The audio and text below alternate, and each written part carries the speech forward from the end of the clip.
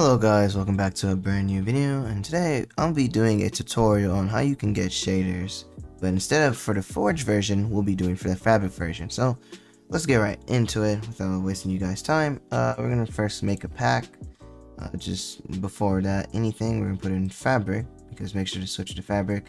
If it's on Forge, you won't be able to get the same things I'm about to do, so make sure to set it on Forge. Just name it Test first off, and then create. And how you know that you're on the Fabric version is that this pops up, the Fabric API. So yeah, before that, actually no, there's no before that. Okay, now we're gonna search up the two mods. We're gonna search up Iris, because you don't need to download the Iris thing, and Sodium will automatically install. So basically, where did it go? So basically, once you have Iris will be here, and Sodium will also pop up, which is a really good performance mod for Fabric. So if you use Fabric, Sodium is your best friend for performance, and Iris shaders for Fabric as well. So you could use other ones, but I suggest not to, because it's the best one for Fabric. You could do Optifine, doesn't work with Fabric, and there's probably other ones, but they're not that well known. But for right now, we're just going to show you how you can basically just get shaders on here. Now we could just go through here and just search up whatever shaders we want. We can also go to the CurseForge website, which would be right here, but you wouldn't know since you just press Fabric and you get literally nothing. But if you go to a website called Modrith, it will show you which shaders you can use for Iris, because that's the shaders we're using. And well, there's a bunch of like Iris, Optifine. The ones that just say Iris, you can just right here, there's a thing that says Iris. Click that for one that's just Iris. This one is Iris. So I'm probably saying it wrong, but alright, basically after that, you just click over here, just download, and it'll just pop up right here. Just close all that. Now we're gonna drag and drop this to our folder, so just give us a second, and then it'll automatically be there already for us to use. And it's right here, of course. We could have just searched that up regardless, but that doesn't really matter. We just press play, and we just wait for Minecraft to load up, and I'm just gonna show you guys how you can implicate shaders into Minecraft.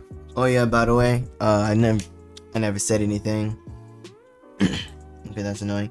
I didn't say anything about the version, because it doesn't really matter. It works to almost all versions of Minecraft. So 1.20, the newest one, all the way to, I think, well, if you can check, I can't really check. I'll check. We'll have these linked in the description. It will tell you what versions they're on. But since 10 plus, it can go up to probably 1.18 maybe. Enough of that. Let's create a new world real quick. Yeah, create a new world. Alright, now this is what base Minecraft looks like, you know, without you know, anything. Now, in order for you to, you know, get the shaders you want, you go to video settings, right? We're on video settings, right? Just to make sure, go to options, video settings, and press shader packs, which will be right here, the last option. After you press shader pack, you just click on the shader that you already draw. You can also drag and drop shaders into this, but you know, you can also change shader pack settings if you want. Oh, I think you have to click on. Okay, I think it's loading. Okay, yeah. So basically, okay, it was just loading. You can change how the game you like it to be. It was just doing this thing. You can change how the camera, you can ocean blur, all that. Let's switch to this one. You can press shader pack settings as well for this. Basically, you can change the atmosphere, lighting, terrain, camera, processing, however you want, so that your game isn't like going crazy with it. I think if for those who have like, I guess, like lighting issues, you can still also change the quality here. If you're still having issues, you can change the fast, all that. It shows you everything you want. I'll just leave it as default, because I can run Minecraft as it is.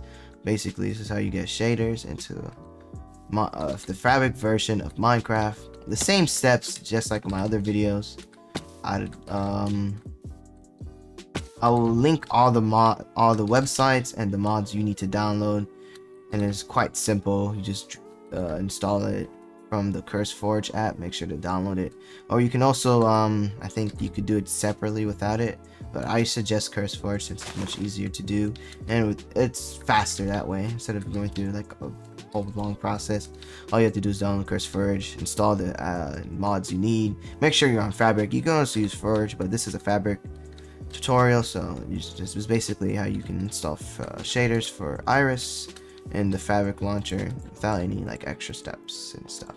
If you want to know for my Forge versions, I have videos on top. But anyways, thank you guys for watching today's video, and I will see you guys in the next one. Sniffle out.